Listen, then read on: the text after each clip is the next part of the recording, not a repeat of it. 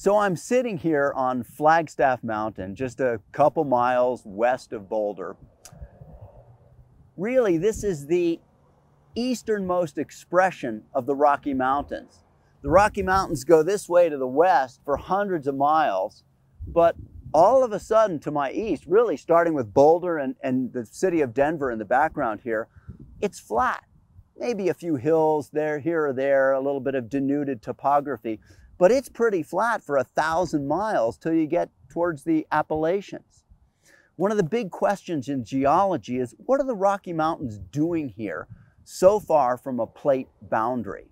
We are at least 1,000 miles from the western edge of North America, the west edge on the coastline of California, Oregon, Washington, and we're multiple thousands from the east edge of North America, where North American plate heads off into the Atlantic Ocean.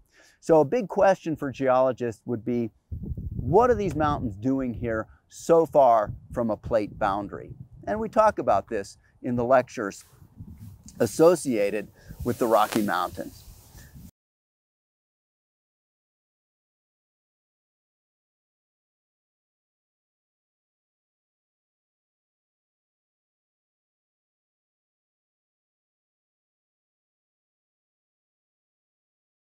So I'm actually on a flat iron right here, a kind of a miniature flat iron, and behind me, behind this tree, is another kind of little flat iron.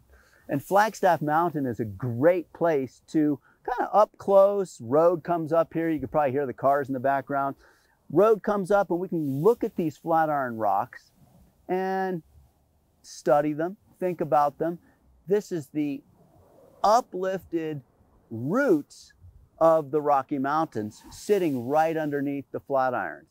So we're here on Flagstaff Mountain, which is just a couple miles west of Boulder, Colorado, and the University of Colorado campus. This is a mecca for rock climbers, and all the white on these rocks here are is the chalk that rock climbers use. We put on our hands to kind of dry the hands a little bit while we grab the rock. It's called bouldering. We're not using ropes here, so we have to be pretty careful. Sometimes we'll put big pads under us, or somebody will watch us with their hands, and typically we're not climbing any more than 10, 12 feet off the ground. But yeah, we have to watch where we're landing.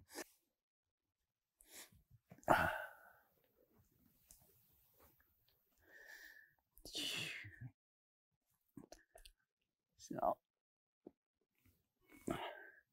this is one of my favorite rocks on Flagstaff Mountain, called Beer Barrel Rock.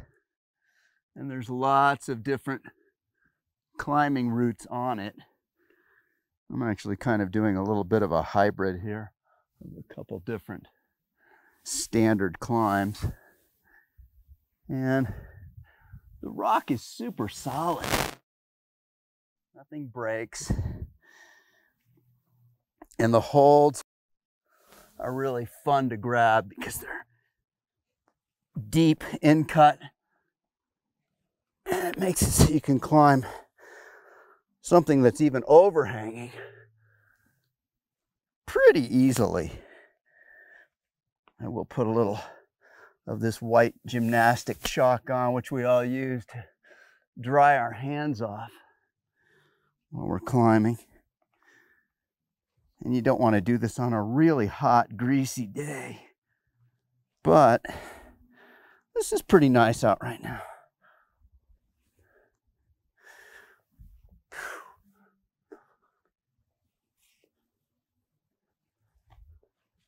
The hardest part, crawling up here. A little slopey. All right. The top of Beer Barrel Rock. Whoa. I could have come up the easy way. So I've just come up the really steep side of this rock, which is the side on the west. And now I've got this relatively low angle, much easier angled side to come down on the east side of the rock.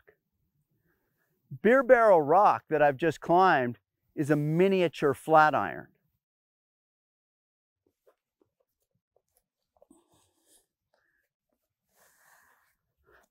It's still pretty smooth, so I've got to be somewhat careful. And I'm wearing my sticky-soled rock climbing shoes here, which are going to be helpful on this rock getting down.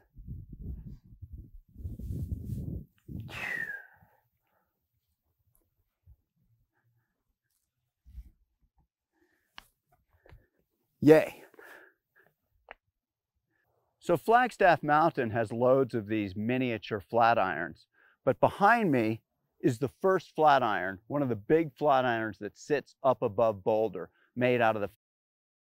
And you can see on the side of the first flat iron, all these layers that tilt off to the east, kind of like shingles sitting like this.